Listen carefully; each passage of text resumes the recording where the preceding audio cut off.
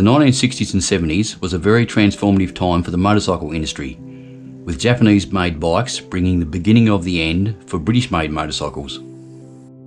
Before the 1960s, there really wasn't any motorcycle segments or genres. There were just motorcycles and scooters. If you wanted to go off-road, for example, you basically had to buy a British or American bike, then strip it down and add some knobby tyres. This was the era which defined motorcycle genres. So let's look at the bike which was the very first sports tourer. The bike which started the sport touring segment is undoubtedly the BMW R90S, which was introduced in 1973. Powered by a 898cc air-cooled flat twin, which produced 67 horsepower, it featured twin front disc brakes, Delauto carbies, which was a first for BMW, and a new style of fairing which incorporated all of the instruments into the cockpit as well as the clock and ammeter.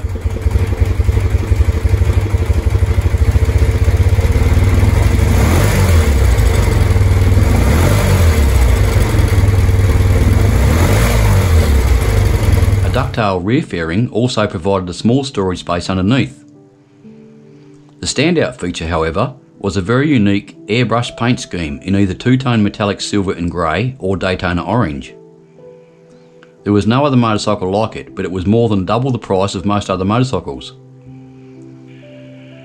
It could match performance with most bikes of the era and maintain near its top speed of 125 miles per hour all day long. The addition of hard panniers and either a rack or over-the-cylinder toaster racks made the bike a capable solo or two-up sports tourer. It was indeed one of the most significant motorcycles ever made. Which bike was the very first adventure bike? Many of you may wonder what this particular bike is doing on the list. Please just bear with me and you'll find out. Introduced in 1976, the Yamaha XT500 was a single-cylinder 500cc thumper, producing around 28 horsepower.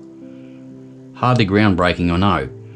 It also lacked luxuries like an electric start, but it was extremely reliable and fast, with a top speed of 90 miles an hour, making it the first motorcycle to truly nail the idea of an all-round adventure bike. Most people seem to have forgotten, or just don't realise how great a bike the XT500 was. In fact, when the first Paris-Dakar was held in 1979, the Yamaha XT500 took both first and second positions. Then the following year, it filled the first 4 positions. The very first and much larger capacity BMW R80 GS, which is often considered the first adventure bike, finished in 5th place. This laid the blueprint for Yamaha's legendary Tenere adventure bikes, which were to follow in the years to come. Nowadays, every manufacturer has a large capacity all-rounder in its model range. This true, dual-purpose bike was indeed the very first adventure bike, although of course, at that time, nobody knew it. The very first full-dress tourer was the 1965 FLH Harley-Davidson Electra Glide.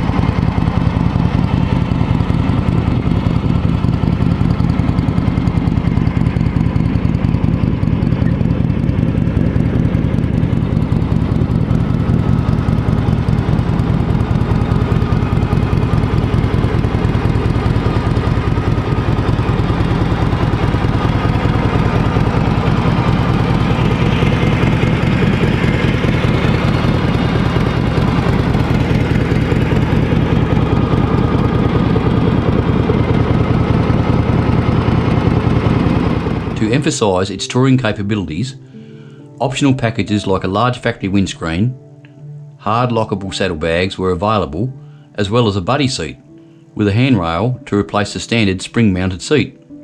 The combination of its huge weight, which was around 750 pounds, and the plush front and adjustable rear suspension, made it the smoothest motorcycle on the road by far. Along with the addition of an electric start came 12-volt electrics to replace the previous 6-volt system, which was much more reliable. 2 spotlights up front vastly improved the depth of illumination at night. A choice between hand or foot shifting of gears was available. The standard exhaust system had both cylinders exhausting to the right into a single muffler, but an optional dual exhaust system with fishtail mufflers was available. The motor was 1,212 cc's and the last of the panheads. It produced 55 horsepower and the bike had a top speed of 100 miles an hour. This stylistic motorcycle laid down the formula for all large touring motorcycles which others were to imitate many years later.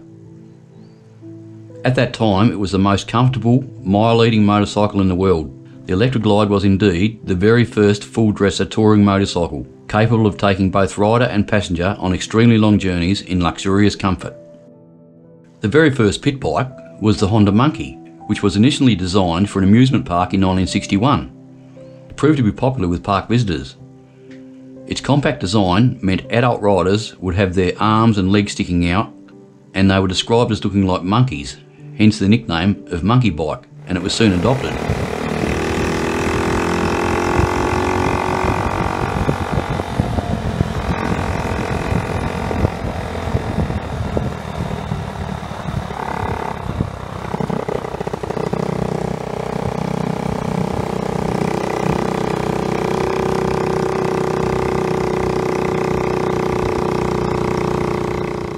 They came with a 49cc 4-stroke engine which produced around 3 horsepower.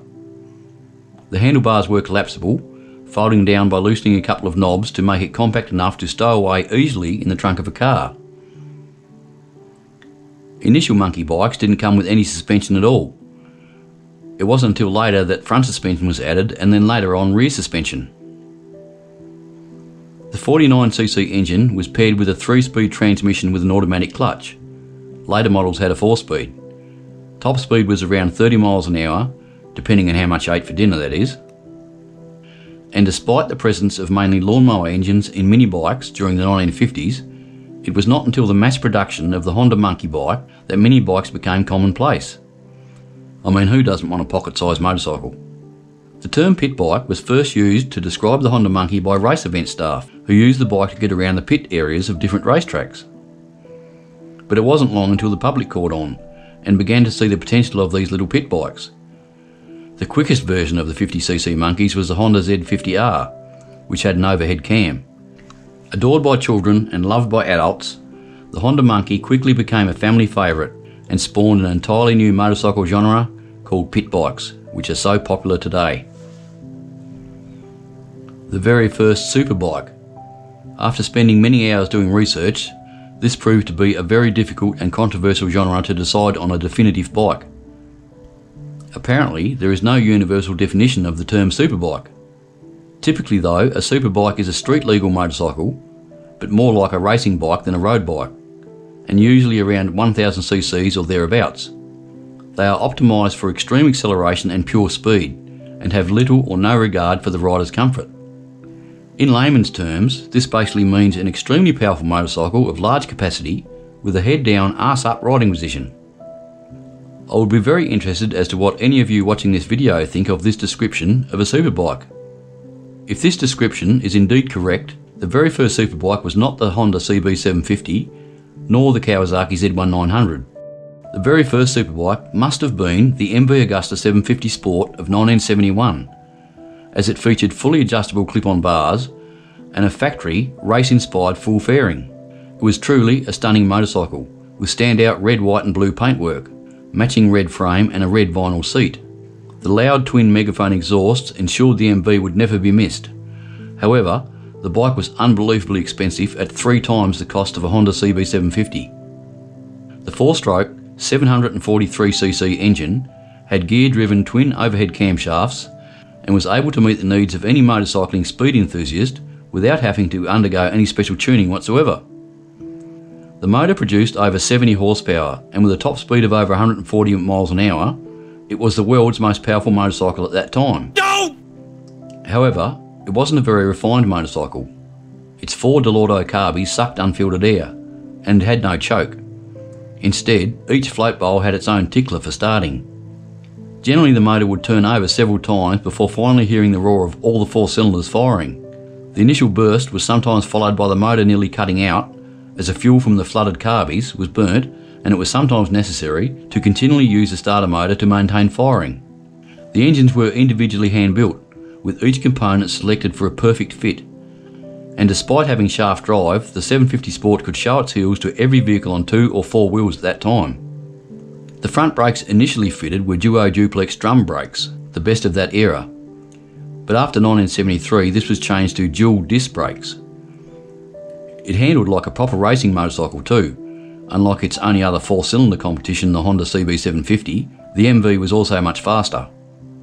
The only bike around at that time that had comparable handling and speed was the Ducati 750 Supersport, but they didn't come onto the scene until 1972. And the Kawasaki Z1900 of the same year certainly had the speed but lacked the handling of both the Italian machines. The MV Agusta 750S was, if the description mentioned previously is indeed accurate, the very first superbike. This bike, the very first road trail bike, was a bike which anyone could afford. It's the incredibly versatile Yamaha DT1 of 1968. It featured a 246cc 2-stroke engine which produced 18.5 horsepower and gave the bike a top speed of 71 miles per hour.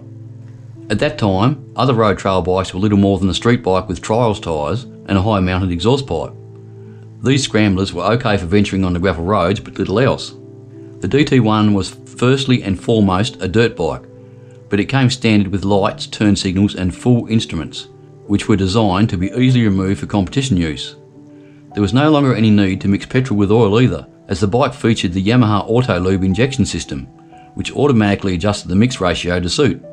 It was a bike that introduced many people, including myself, to off-road riding and ignited the dirt bike craze that we all see today. To complete this list with the very first factory custom cruiser, I'm going to have to sneak forward just a tad out of the 70s to the year 1980. Damn, you suck! But I'm quite sure a few of them were manufactured in 1979, so technically I'm still in the same era. The bike I'm talking about is the Harley Davidson Wide Glide. This original FXWG model was absolutely a groundbreaking motorcycle. The most notable part of the Wide Glide was the front end, and to achieve this factory chopper look, Harley increased the rake to 33 degrees, meaning the forks could be longer. The addition of a skinny 21-inch front wheel and a tiny headlight and the double disc setup added to the look. On such a narrow front tyre, twin discs weren't that good of an idea. However, Harley overcame this by using the most ineffectual brake calipers in existence, so locking up the front wheel was never a problem. Another change to make the front end appear even longer was the addition of buckhorn handlebars, sitting on top of 4-inch risers. The first year of the model also featured the most unique paint job in history, with classic orange and yellow flames which were hand painted. 1980 would be the very last time that the AMF logo would sit on top of the Harley Davidson bar and shield too. Following a Harley management buyout, the AMF logo got ditched from every model.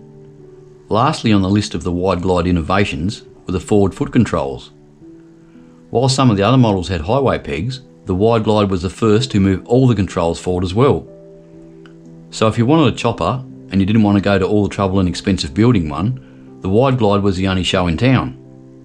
The bike had Harley's shovelhead 1337cc engine, which produced 67 horsepower and was good for a top speed of just over 100 miles an hour. These old shovelheads vibrated, and they vibrated a lot, which for me just adds to their character and charm. The very first factory custom cruiser was without doubt the 1980 Harley Davidson Wide Glide. Lastly, and just for a bit of fun, what was the very first truly fully customised road bike ever made? Of course, it just has to be the Batcycle, from the original TV series in the 1960s. The Batcycle was used in both the 1966 film and all 3 seasons of the TV series. The motorcycle used was a Yamaha Catalina YDS3 with a 250cc twin-cylinder 2-stroke engine and a sidecar. The sidecar included a detachable 55cc go-kart for Robin, which he deployed to help get him out of his own tricky situations. Even though this model was an excellent bike in itself, that produced 27 horsepower with a top speed of 86 miles an hour, and it could probably run the rings around most bikes twice its capacity at the time, I doubt Batman and Robin ever actually caught many criminals using it. Still, it is a very impressive customisation, don't you think?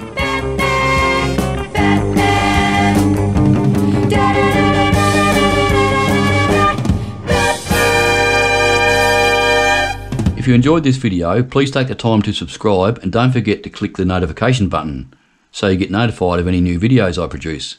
Cheers, thanks for watching.